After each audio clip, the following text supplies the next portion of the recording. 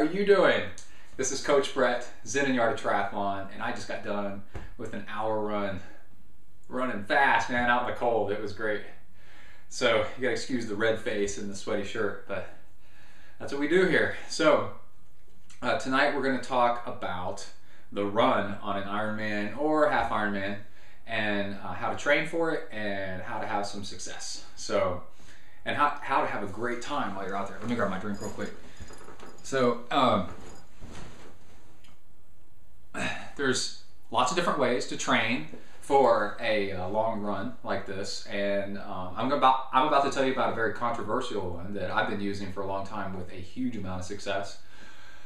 And it's where instead of going out on really long runs that expose you to a lot of potential for injury and for fueling and hydration problems and all kinds of issues, there's an alternative method that some very successful ultra runners do, and it's to go out and run 1 hour at a time, but just do it many, many times.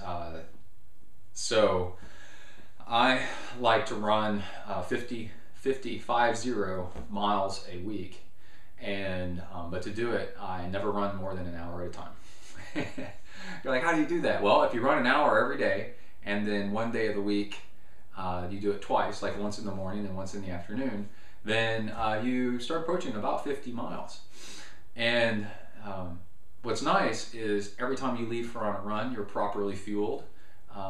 You've got the right clothing, the right gear, because you're only going to be out there for an hour, so there's very little chance for things to go wrong, and you minimize the chance, especially for injury, because you never get out there on a 3-hour run where your fueling's off and you end up doing something stupid and then twisting your ankle or something like that. So it is a great way.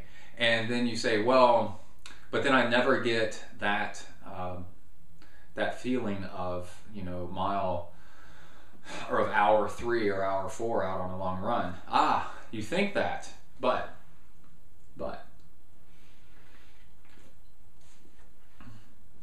let me tell you that by the 8th run of an hour in a week, by mile 50 in a week of running, you get that feeling in your legs. You set out on your run and your feet hurt, your knees hurt, everything hurts.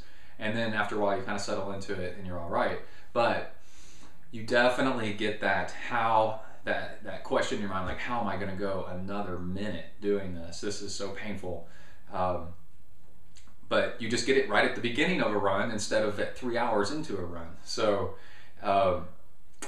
I love it, man, and it's a really great method for people who have kids and full-time jobs and can't be gone from their house a very long time. So the woman that won the Death Valley Ultra Marathon, it's like 135 miles, Badwater. I think it's Pam Reed. Anyway, she trained that way.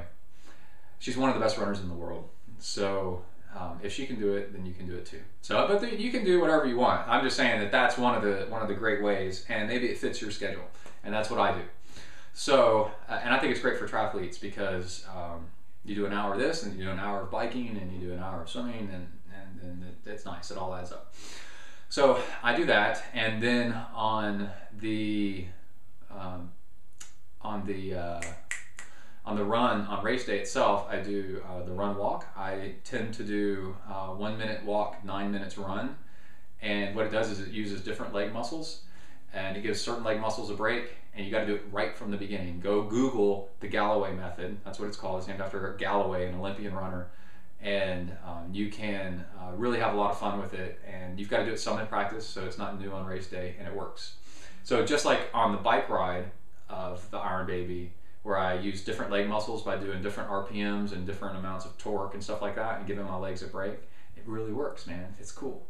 So so on race day, I got off the bike and then started to run, and a very smart thing to do is look at your watch and make sure that the pace you are going is not insane, not something that you haven't been doing in training. There are no miracles on race day is a really good saying.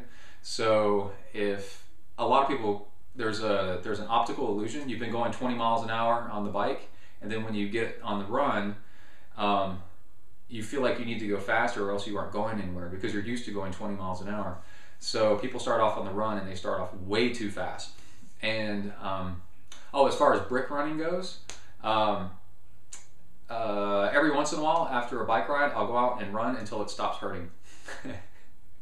That's it. And sometimes it takes 10 minutes, sometimes it takes 20, sometimes it takes 5. All you got to do is just go until it stops hurting, and then your brick run is done.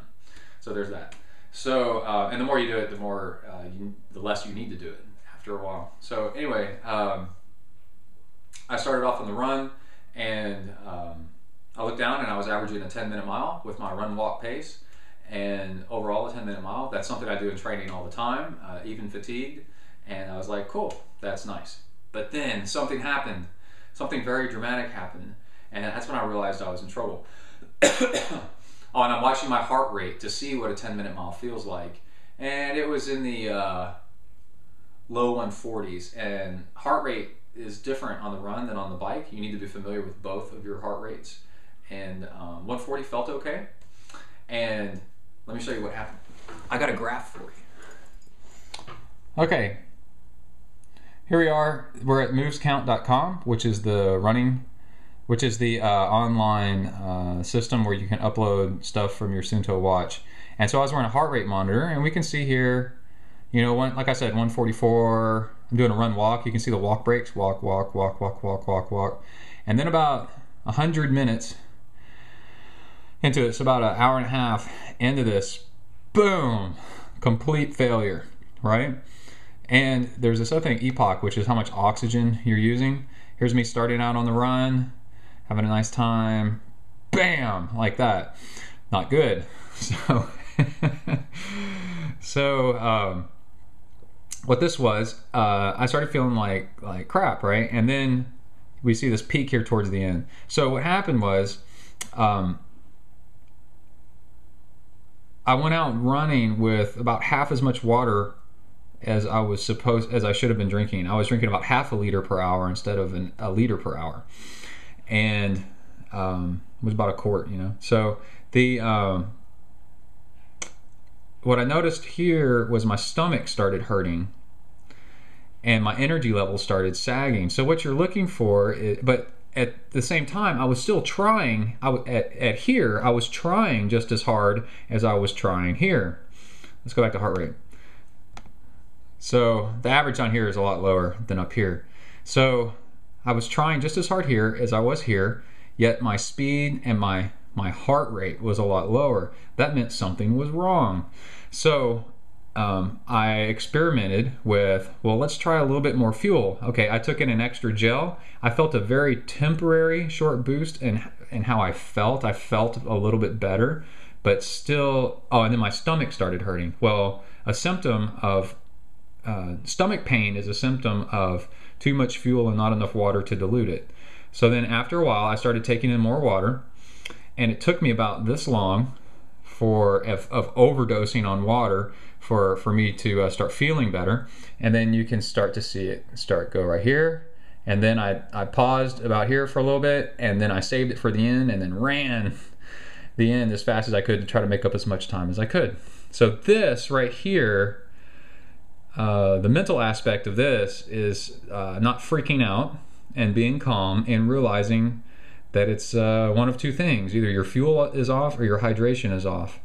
And it took me a little while, and I figured it out. So the nice thing here is that I know that I could probably average this for an entire run. So I probably have another half hour to shave off my Ironman. So I probably have very likely have the potential to run an 11:30 Ironman instead of a 12-hour flat. So that's cool. That's something to look forward to in a future race. So anyway, run, walk, you hydrate and eat on your walk breaks, and then you run the rest.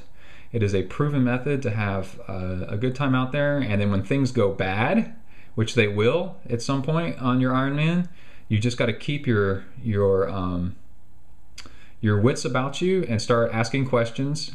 Why don't I feel great? You know, what is the problem? And if you don't feel great out there, then there's something wrong.